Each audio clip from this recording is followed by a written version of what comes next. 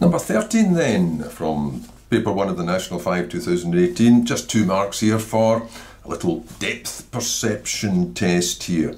It tells you some facts about this triangular prism. It tells you that AD is equal to AE, so that's isosceles. It tells you that DC is 8, now we'll need that, we'll put that in there.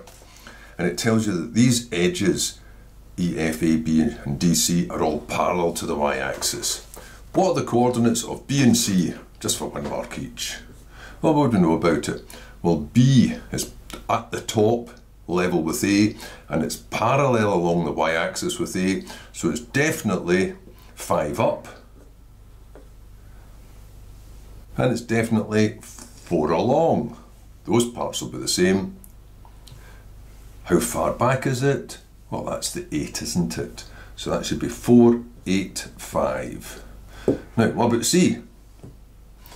Well, C is at ground level, so that's got a 0 for the Z coordinate, the height coordinate. You can see it's 8 back in the Y direction. So that just leaves how far along is it? It's obviously more than 2. Well, that's isosceles. So if you were to drop a perpendicular, it would bisect the base, which means from 2 to the middle is 2, so that must be another 2 beyond that, so that takes it to 6. C must be the point 6, 8, 0.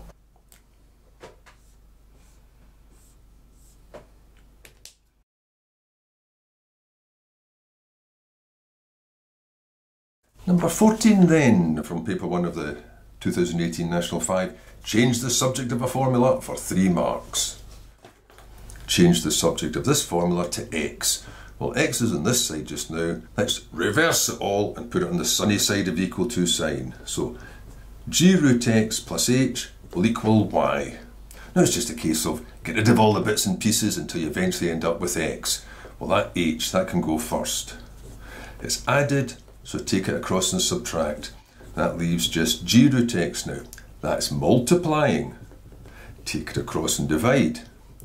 And of course, when it divides everything that was waiting in this side, not just a part of it. And finally, how do you get rid of that square root? Square it. So square both sides. Now there's 2 ways you could write that. You could put the whole thing squared, and that would be perfectly satisfactory as the answer. In fact, that's where I'm going to leave it. Or you could separate it into the 2 parts, but I don't know that that necessarily looks any better to do that. You might have smaller little brackets, but you've had to have 2 squares in it. So I'm just going to stick with this one. Because the 3 marks would probably be dealing with the h, dealing with the g, and dealing with the square root.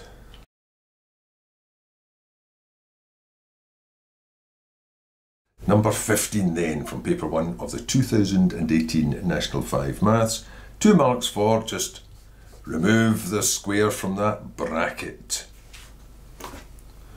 Much the same way as number 14 ended. Right, so we're going to square that out.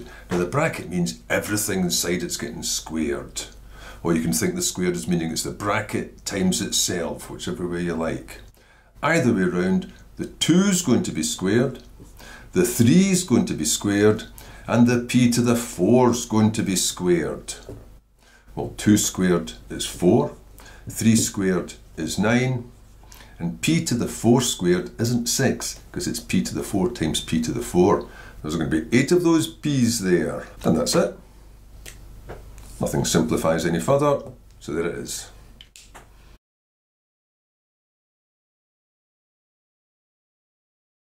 Number 16 then, from paper 1 of the 2018 National 5 Maths. There's only 3 marks here, but it's asking you to sketch this graph and show where it cuts the x-axis, where it cuts the y-axis, and where its turning point is.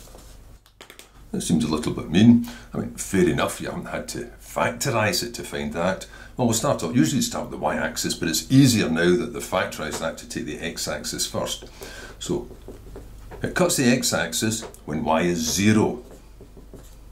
And since it's already been factorised equal to 0, you know the 2 numbers. Either x is 6, if that bracket is 0, or x is negative 4. So I could put them in, just approximately. There's the 6, there's the negative 4. Where does it cut the y-axis? Well, if you're on the y-axis, x is 0.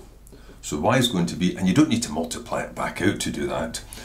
That's an identical expression. It's easier to do the arithmetic with that.